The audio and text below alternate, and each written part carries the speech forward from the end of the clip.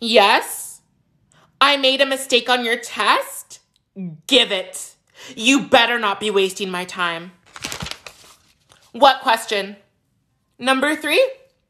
Melissa has 15 apples to spread between herself and her 2 friends. How many apples does each person get? You wrote 5.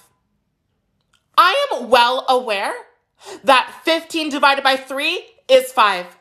But you didn't specify 5 of what? 5 Statue of Liberties?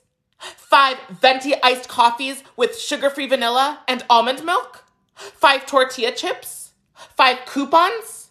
5 Lego blocks? I need to know what each person is getting. You can't just get a number 5. That's not how it works. That's not how logic works. No, I am not going to give you the point because you got it wrong.